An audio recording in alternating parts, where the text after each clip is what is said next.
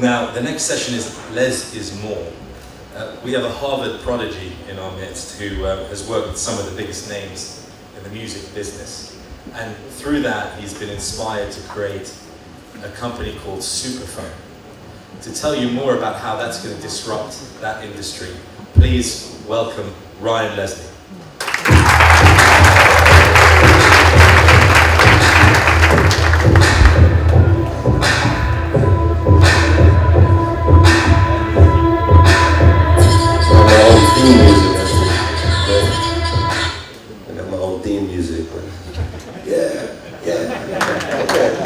Started here this morning. And we take it higher. So I'm not sure which microphone is working. They also set me up with the, the mobile microphone too. So I'm gonna just step away from the podium for a second, see if it's working. 1, 2, 1, 2, 1, 2. Yes, it is. Okay. Great, great. Awesome. So my name is Ryan Leslie. I'm from New York City. Not from New York City, but I did come here by way of New York City.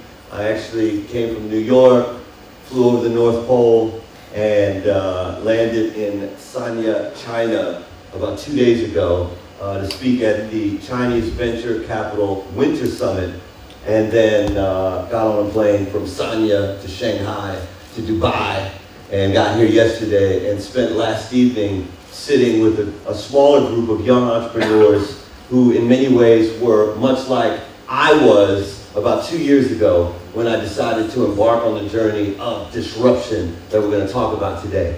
Now, to give you some context, I am the son of Salvation Army officers. So that means my parents sacrificed their lives in the service of others. And that means that they, being part of this organization, needed a better retirement plan than the one that they had during their service. And so when I came along and I was born, they looked at me and said, "You, son, are that retirement plan." So growing up in the United States of America, my father was an immigrant from the Caribbean islands. And so he had a dream of being a trumpet player, and he came over and was playing trumpet in the clubs in Washington, D.C. And my mother, who was born in Guyana, the daughter of a Chinese and a Dutch missionary who met in Guyana, followed my father to the United States, and she went to school and he was playing trumpet, and one night that trumpet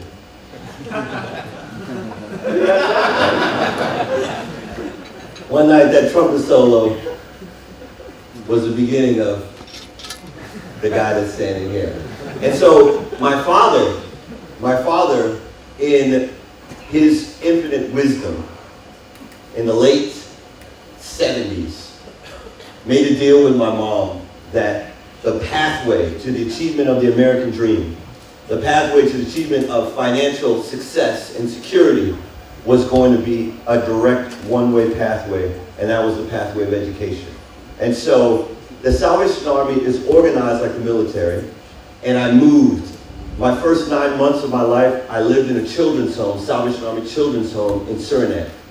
And then I lived in Atlanta, Kentucky, Tennessee, Virginia, spent a year abroad in Brussels, Belgium.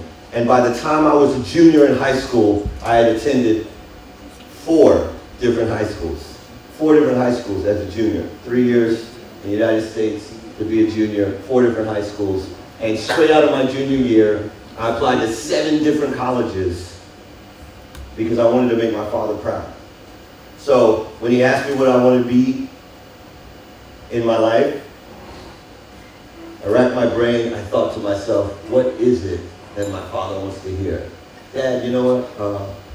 I'm 14, and as I've applied to all these schools, I'm proud to announce today that I would like to be a neurosurgeon.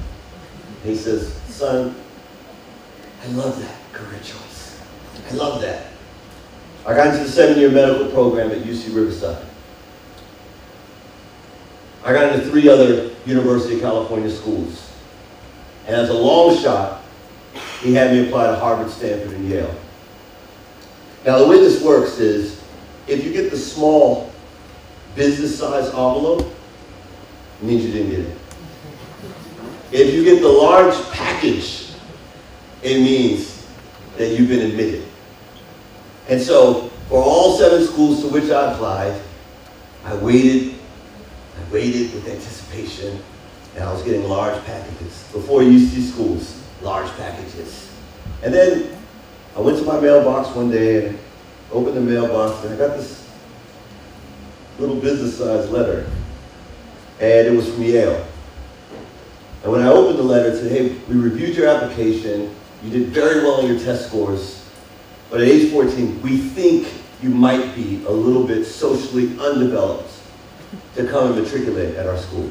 So why don't you take a year off, see the world, get an internship, do something, but take a year off, and we'd love to reconsider you the following year.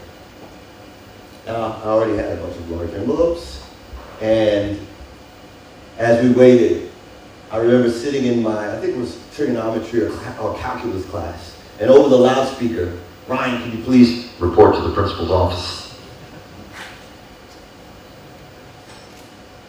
I was the kind of kid that never got in trouble. So when that announcement came over the loudspeaker, all I heard across the entire classroom was, ooh, Ryan's in trouble. And I remember going to the principal's office, literally terrified. And I walked in, I saw my guidance counselor. I saw my parents. I saw the principal. And I said, oh my goodness, what in the world have I gotten myself into? And my dad, because he felt like he actually owned the application process, had already opened the acceptance envelope from Harvard.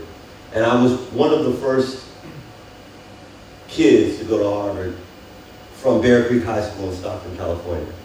And the irony of this story is kind of twofold. Number one, I went into Harvard pre-med, and my first year at Harvard, I quickly realized that in order to be successful, I have to do what I'm passionate about.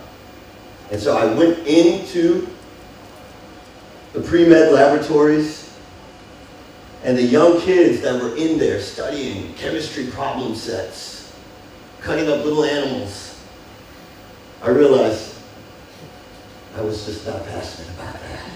And I called my dad. I said, you know what, Dad? Remember when you had that star in your eyes and you came from the Caribbean islands and you wanted to do music? Well, guess what? I want to be just like you, Dad. And he said, no, I planned my whole life for you not to choose that pathway. That was the first irony. The second irony is that my sophomore year of Harvard, I got a letter. It was a business-sized letter.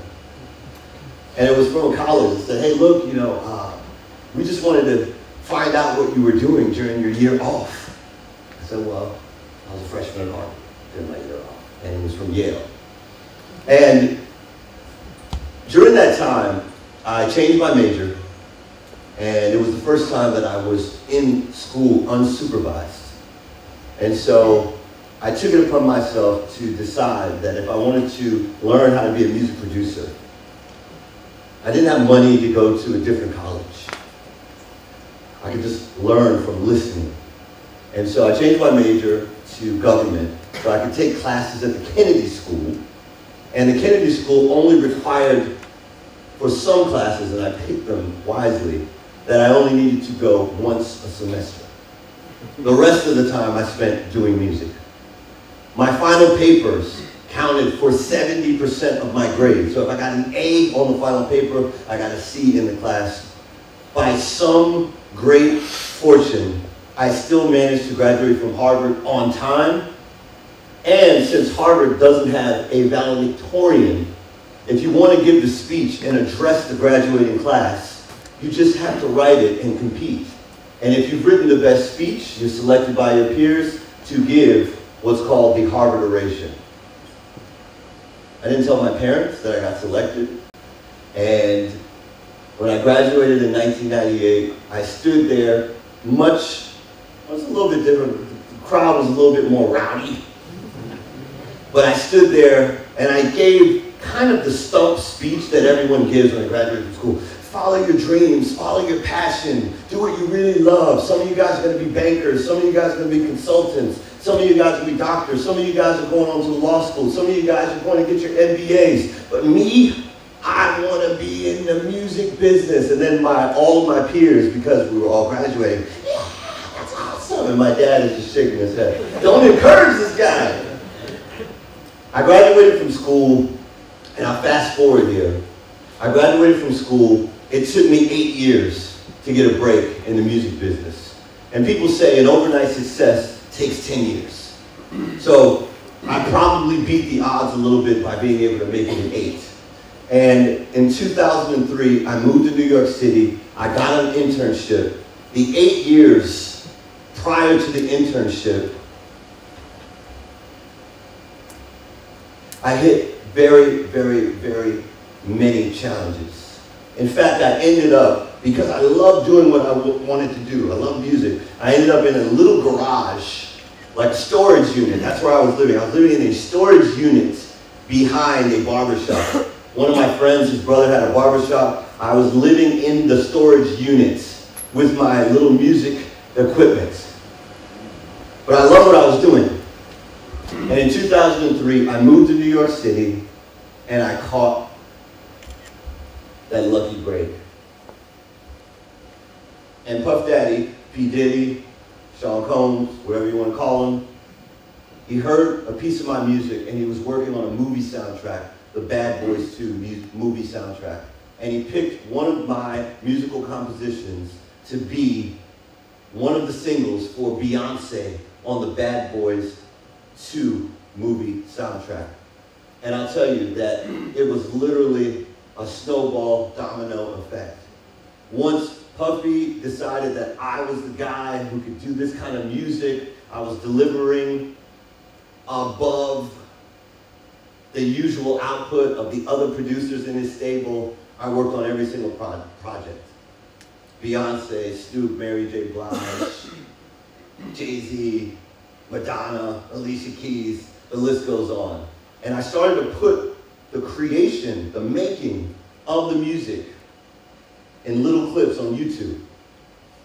And at that time, this is 2005, this is the advent of YouTube before they had been acquired by Google. In fact, I think I got a t-shirt from YouTube that said, "Thanks for posting on our site." That's how early I was in YouTube. The moral of that story really is that I started to notice how the actual industry was shifting. And that the industry of discovery, the discovery platform was shifting online. The platform at the time was a platform called MySpace. And myself and one of my buddies from UC Irvine had figured out how to actually hack the Google algorithm, if you will. So what that means is, when you search MySpace as a keyword, myspace.com was the #1 organic search result. And because they were #1, they weren't actually jockeying for position for the other search results organically on the homepage of the Google search for MySpace. So we saw that as an opportunity for arbitrage. And so we actually owned the results 2 through 10 for the MySpace keyword on the homepage organically of Google. What can you do with that? Well, you can basically manipulate the MySpace music charts, right? Because anyone that types in MySpace would see myspace.com, and then they would see myspace.com/Ryan Leslie, myspace.com/LexLifeOfficial, myspace.com/SassyCassie123. Sassy Cassie happened to be my girlfriend because we needed more profiles, right? We owned the real estate. We needed people to actually fill those slots. We needed more profiles. Now, there was a large difference between me and Cassie. And the simple difference is that I looked like me, and Cassie looked like she. And both girls and guys, when they saw her profile on MySpace, wanted to click that profile. And in the span of just 3 months, While I grew to about maybe 150,000, 200,000 friends, she grew from 0 to 650,000 friends in the span of 3 months, and then Google changed the algorithm. But that was enough time for us to completely overturn the traditional way that artists were discovered. So yes, Cassie was, pre-Justin Bieber, the first internet pop star built on a social platform. The social platform was MySpace. What happened, though, is that as users migrated away from MySpace, the equity that we had built in that platform for the audience literally disappeared. And so the idea for me was, what would actually happen if, instead of MySpace friends, we actually had a phone number, a direct line of communication to every single person that was interested in supporting her. She went on to make music history as one of the first artists to have as many record sales as she had social followers. 650,000 MySpace friends, 650,000 albums sold. Hadn't happened before, hasn't happened since. Selena Gomez today, 100 million Instagram followers. Her record company would love if the heavens opened and she sold 100 million records. Probably not going to happen. The difference here, though, was that for me, I learned 2 lessons from that story. Number 1, the lesson that we just discussed.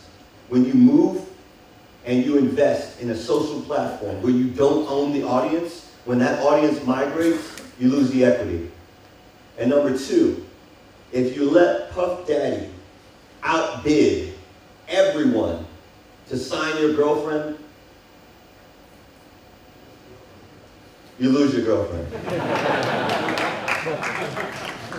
Today, Cassie is Puff Daddy's girlfriend. Yeah, that's true. That's a true story. You can Google it, man. All right? You guys are laughing at my pain. Thank you. Thank you so much. That's what I came here to do. No. So, those are the 2 lessons. Now, what did I actually do based on those lessons? First of all, I wrote 2 albums about my heartbreak, the second of which was nominated for a Grammy. And number 2, it was the advent of the platform SuperPhone. And that simple concept of having a phone number on every single person that's interested in supporting or being connected to what I'm doing is now a reality. Thanks to investors like Ben Horowitz. Thanks to investors like Bessemer Venture Partners. Thanks to investors like Andre Iguodala from the Golden State Warriors.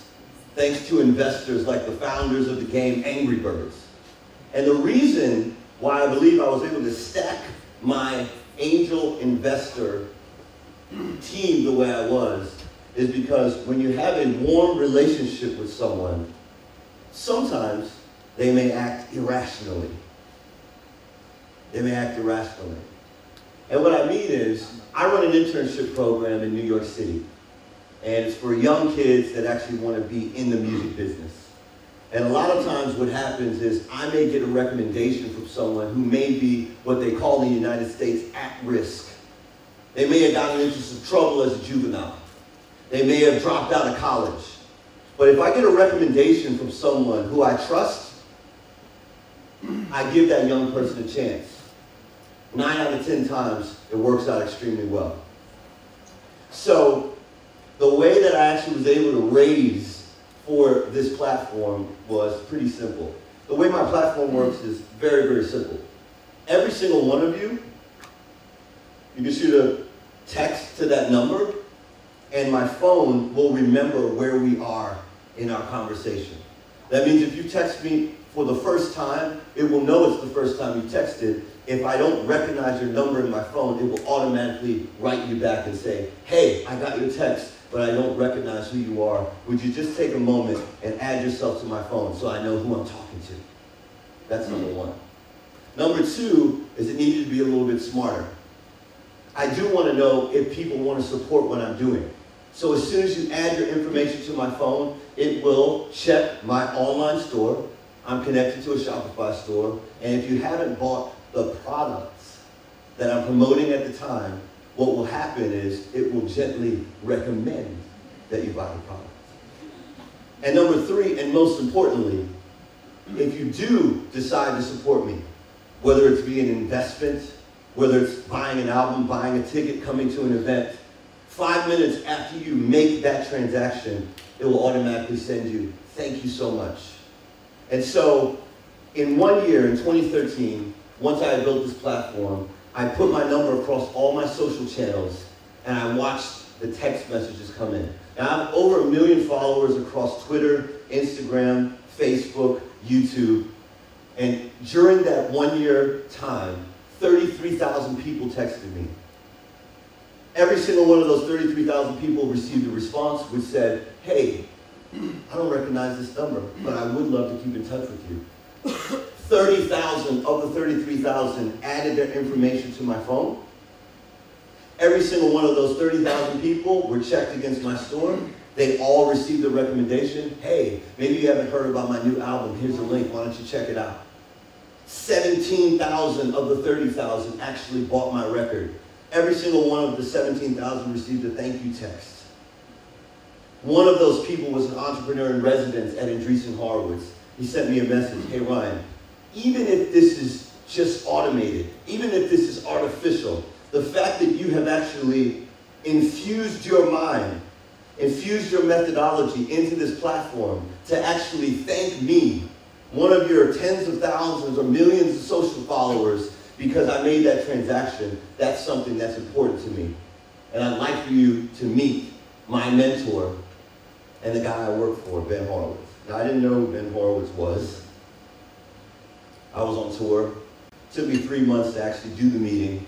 I sat in the meeting. I presented this to him. I showed it to him on my phone. I said, yeah, I coded this myself. I learned on Code Academy how to do this, and these were my results. And on the spot, he committed $75,000 to my seed round. And he said, guess what, Ryan? Because I'm Ben Horowitz, in case anyone has any questions about why you should productize this, if anyone has any questions about why this could be valuable to anyone that's building a social following, if anyone has any questions about why messaging, why a phone number, why a direct line of communication converted for you the way that it did, just have them give me a call. People called, money was raised. And so today, I stand here in a very, very short amount of time. We've closed investments from Mr. Horowitz. Like I said, I've named some of the other investors. Most recently, we have an investment from one of the largest recording organizations in the world, Warner Brothers, who will actually roll this out. But we're also productizing this so that literally anyone, the idea is that your phone number today is simply not as smart as a SuperPhone number. And I have a very simple feature of SuperPhone that allows me to never lose touch. And what that means is that any of you who send me a message today, if we meet at the cocktail party, we meet outside during lunch, we have a conversation, and it's real, I can just tell my phone, you know what, I just had a great conversation with Carlos, never lose touch. And my phone will ask me, okay, what's the interval at which you want to stay in touch? Is it every 2 weeks? Is it every month? Is it every 2 months, 6 months, a year? And I'll say, look, every 2 weeks. And if I'm texting normally and we're communicating normally, my phone won't do anything. But if 2 weeks goes by, and I've actually said that Carlos is important in my phone, and we haven't exchanged a message or a call, my phone will automatically initiate a conversation. Hey, Carlos, just check in and see how you're doing. Very powerful. Very powerful. And the reason is we amass contacts, we amass followers, whether they are on LinkedIn, whether they're in email, whether it's an introduction from a friend who says, hey, you should talk to this person, follow this startup founder, you should track what he's doing, etc. And then so many times what happens is, if they're not top of mind, we don't actually follow up. Because we have our own lives, our own families, our own business endeavors that we're focused on. Sometimes even for my own mother, I had to set a reminder. Every week on Sundays, I call her actually at 1 o'clock in the afternoon. My phone does. And if she ever misses the call, she always calls, hey, Ron, did you call me? Yeah, it was SuperPhone, but yeah, it was me too. Good. And so the idea very simply is that social platforms, even though they're free and they've disrupted distribution, they've also, at least for me, really closed the gap, or extended the gap, excuse me, between me and my followers. I have 1 million people across all my social platforms. I've never felt so disconnected. And so the ability now for me to actually have everyone, I'm currently on text today with over 60,000 people. Those people are extremely well organized. I know where they work. I know if they've actually invested. I know if they've actually bought my music, etc. Hey, well, oh wow, okay, they want me to do a demo. All right, let's take a look. So here we are. There's 58,745 people with whom I'm texting. 58,745 people, right? And the beauty of this is that my phone number, right here, is on Instagram. 273,000 followers, 58,745 have texted me. Someone just sent me a text on Facebook Messenger. I didn't recognize the actual number, so I asked them, can you please add yourself to my phone? Carlos Wynn, right here, if you take a look, you'll see that there's a little blue $sign next to his name. That means that he's actually bought something in my store, right? If it's green, they've spent over $100. If it's purple, they've either invested or spent over $1,000. It prioritizes all of my messages, prioritizes the conversations that I'm having with my network, right? So if I want to see at any given moment my conversations with investors, the 58,000 messages are now filtered to just the 159 people who have been tagged by me as investors. I can tell very quickly that Luke, David, Kirsten, and Mark have actually invested, and Victor Wen, I'm still waiting on him to notice. If I want to take a look at conversations I'm having with athletes, I can take a look and I can see that my investor network is 10 times as large as my athlete network. I only have 15 athletes that I'm talking to. Some of those athletes are actually investors as well. One of them, Mr. Iguodala from the Golden State Warriors, former MVP. When I take a look at this conversation, you'll see that my technology is helping to support me. I set a timer right here, if you'll take a look. 7 months ago, our communication ceased. I was talking to him regularly. 7 months ago, our communication ceased. I had set a reminder that I don't want to lose touch with him, 2 months. If you'll see right here, are you good, boss? Checking in, it's Ryan Leslie. The 2-month window had passed, it triggered a message. The beauty of this isn't a chat bot. It initiated a conversation. And when the conversation is initiated, he responded, hey, I'm good, fam. Thanks for checking on me. Now the conversation is fresh again. I'm top of mind. The relationship stays warm. This was 7 months ago, and as we look, I sent him an idea about SuperPhone. He ended up investing. The relationship became warmer. The communication wasn't email, it wasn't transactional, it was text. My phone is tracking how long it takes for him to respond. It tracks how long we spend on the phone, what is the intervals between the phone calls, and then it builds a score of my relationship personally. This is not a sales tool per se. It's actually migrated to a personal relationship management, enterprise level insights on my personal communication. I also happen to know where all my friends, family, and fans actually live. They're all plotted on a map for me. So when I land in any city, I can press a button and send a text. Hey guys, I just landed in France. Maybe we haven't caught up for a while. Let's catch up, have a drink, whatever we want to do, and figure out if there's some way that we can collaborate. And so really, the beauty of this is that once I can start to move to personal relationship management, the implications and the application for a superphone beyond just a fan texter becomes very powerful.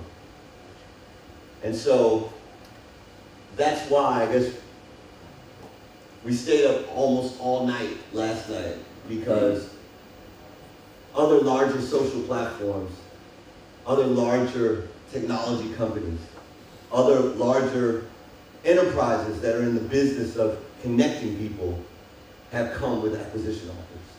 And one of them, a Fortune 2 company, last night sent me an NDA, so I can't tell you who it is, sent me an NDA about acquiring SuperPhone. And really, I believe that journey is directly correlated to the warmth of the relationships that I'm able to maintain through a platform that I was able to build. Number one, out of necessity for myself. And number two, as I realized my own human shortcomings and the power of technology to actually assist, to actually support my own human shortcomings, I decided to productize. I was able to build support, and I was able to build SuperPhone. Thank you guys so much for having me.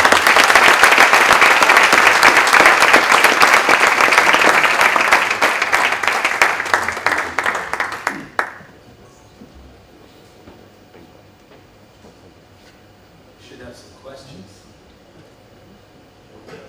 We should have some. Okay, all right. I ran over. We can't let you escape. I talked way too long. But anyone that has questions, yeah, if you have questions, I'd love to answer for sure. I've got a question for you. Sure. Oh, we have one in the audience. Great. Great story. Thank you. So the new query from OMG. Just wanted to ask you, you sort of did bots before bots came around, I guess. Have you looked into the whole bots infrastructure that's come out, that Zuckerberg launched? I'm assuming that's probably who called you. Yeah. Well, no, that wasn't called me. Stop! No, all right. Yeah, no. All right. I have looked at the bot infrastructure, and I'll tell you what my thoughts are on bots, right? When I first decided that I wanted to do SuperPhone, initially I tried to do this on Google Voice, right? And I could set like a vacation message. And the issue with a bot, and the reason why I actually automate conversation initiation as opposed to responses, is because with a bot, once someone goes through the process of talking to my bot, hey Ryan, where'd you go to school? Harvard. Hey Ryan, when's your next concert? Yo, it's gonna be in LA. Hey Ryan, when can I get your next album? You can get it over here, right? Once they go through it one time and they realize that they're talking to a machine, then the actual engagement level really drops. And so, for me, I believe that in the future of communication, yes, there may be really a place for, in terms of personal communication, there may be a place for bots. But those bots, it really has to be a hybrid, at least in my experience. It has to be a hybrid. Some answers, like I do have a bot set up on my phone specifically for my travel agent, right? So my travel agent never remembers my SkyMouse number, right? So I have a permission set up that if she sends me a text from her number, says, Ryan, what's your SkyMouse number? Instead, no matter where I am, I could be in the car, a train, a plane, whatever, it'll always hit her back with the SkyMouse number, right? And it's permission-based. So if you ask me what my SkyMouse number, it won't respond. But it will recognize her phone number, and it will actually respond with the Sky. So I do believe there is a place for bots. I believe there's a place for bots also transactionally, right? And so I think that's already happening. Amazon, you make a purchase, you get a bot via email that says, here's your shipping information, you can track it here, and those kinds of vibes, right? And so, I feel like there has to be some sort of hybrid, and in order for a bot actually to be powerful, it needs to remember where you are in the conversation. So I'll give you a case in point. Someone sends me a text for the first time, and it says, hey, I don't recognize you, what's your information? And if it's a static bot, and it doesn't recognize that you can only text me for the first time once, then if you text me again, there's an opportunity that I may answer the wrong way. And as soon as I answer the wrong way and there isn't some sort of like comprehension in my response, that's when I believe the conversation and the communication starts to break down, the engagement starts to break down. Does that make sense? Yeah. Other questions? Yeah, man. Thank you guys for the additional time.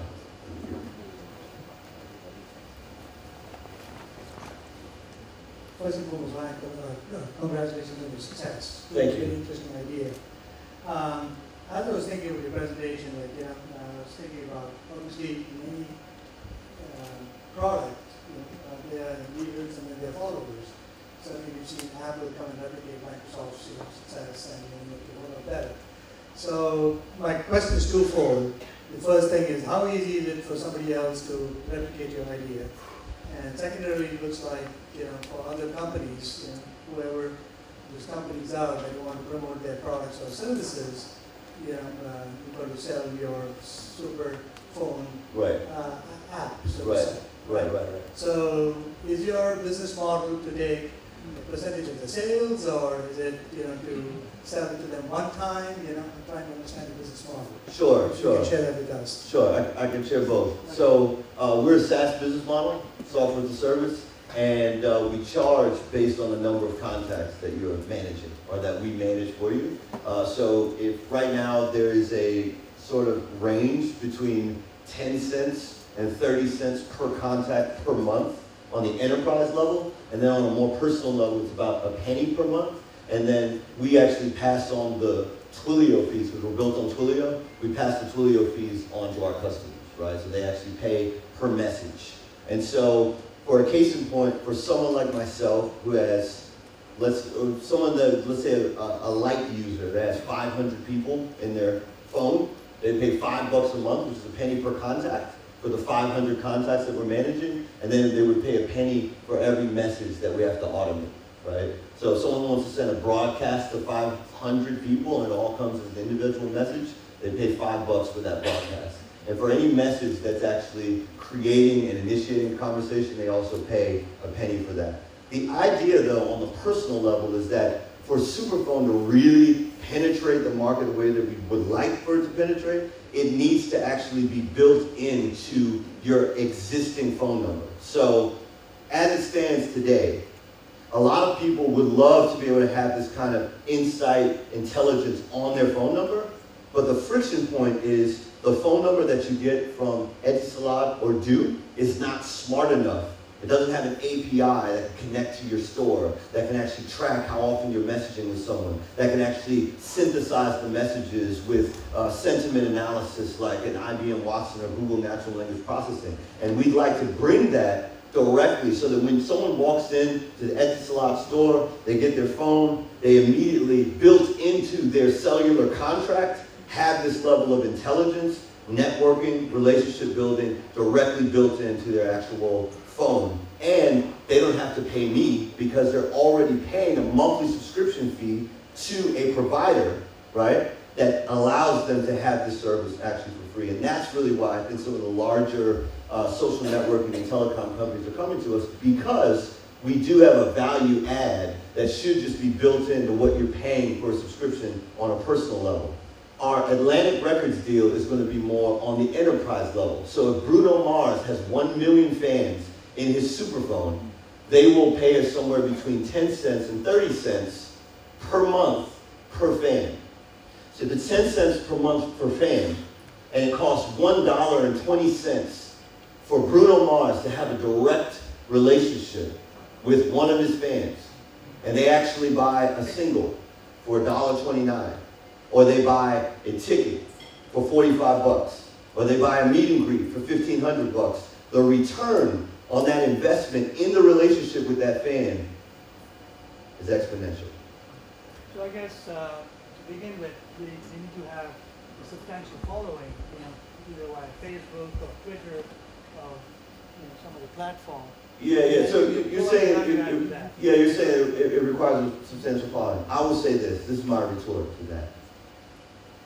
If you're Justin Bieber, right, and let's say you have a huge social following, first and foremost, it's almost impossible to extract from Twitter who the most influential people in your network are, which is why Justin Bieber really only has about 5 people who are super important to him in his career. And so the idea, the thesis behind SuperPhone is that if your phone can help you to surface the insights and get you to the 5 people that are most important, whether it's a music manager who's extremely well connected, whether it's a radio promoter, whether it's a booking agent, whether it's an actual journalist, whether it's an actual program director at a radio station, those 5 people, and people say this all the time, you are the aggregate of the 5 people you communicate with the most. The idea here is that there is no intelligence right now on one of our most dominant behaviors as humans, communication on text or phone. There's no intelligence. Maybe there's some Salesforce intelligence that's happening on email, but for the younger generation, and the reason I moved to text and instant messenger, Facebook Messenger, is because I tried to run this campaign on email. And I went to a festival overseas in Amsterdam, and I tried to do a fan meet and greet over email, everyone who's on my email list. And some of the fans that came backstage, they said, hey Ryan, listen, we know you're cool, we think you're cool, but email is only for school and work. So the idea here is that I didn't have a level of insight and intelligence, the ability to filter, to segment, to prioritize, the ability to actually prioritize based on how much someone had spent on text. I had it on email, and so that's why we built it on text. And so really it's about surfacing those relationships that are going to be most important to you. One last question. We have a question here from this young lady. Yeah, sure. First of all, beautiful presence in the studio. Thank you so much. Second, my name is Sonia, by the way. I founded an equity funding platform called Venture Division. Second aside, you should transfer to here, but I'm biased. And jokes aside, I was about to download your SuperPhone app, but then I stopped when you said that you were in conversation with 2 Fortune 2 companies. Because obviously you're collecting a huge amount of very insightful data on each of your consumers. Sure. In the context of a potential acquisition, whether you go through with it or not, can you address the notion of privacy? Absolutely, absolutely. And so really the idea is about surfacing insights that are actually personal and private to the actual user, right? And I think we already understand and know that Facebook and Spotify and Amazon and Google are actually taking anonymized data so that they can learn more about just our species as human beings, right? And so we would just extend that same sort of analysis, anonymized analysis of frequency of messaging, anonymized. I mean, I don't even know how anonymous our communication over the Google platform is. I don't know how anonymous our the analysis of our emails are, but I do know that if I send an email to my mom that says, hey mom, where would you like to go on your next vacation? Then next time I'm browsing on Google, I'm going to see an ad that says, going on vacation? Right? And so I don't know how anonymized it actually is. It seems at that point that it's extremely personal. I think with any messaging platform, we would love to be able to say that we can take the responsibility of building an ironclad private network or private silo in which we can communicate, but I think even across the mobile carriers, even across any large social platform, we are going to be bound by the actual rules of those platforms. We're going to be bound by the rules of those carriers, right? So the reason why the FBI can actually say, hey, look, Ryan is a T-Mobile customer and we want to see all his records, and they might actually turn those records over, I think really is just more of a testament to the world in which we live and the cloud in which we live, so to speak. So we're mostly focused on actually delivering the insights, delivering the intelligence, delivering the prioritization, etc. And no matter where we end up, even with Twilio right now, we could try to encrypt our messages back and forth, or WhatsApp can encrypt our messages back and forth, and they're only locally stored. But somehow, some way, those messages are being stored somewhere, especially for us, because we're triggering messages based on activity. We're triggering messages and insights based on what you're actually doing. We need access to it. And I guess the only way that we can really address it is to do it in an anonymous fashion, right?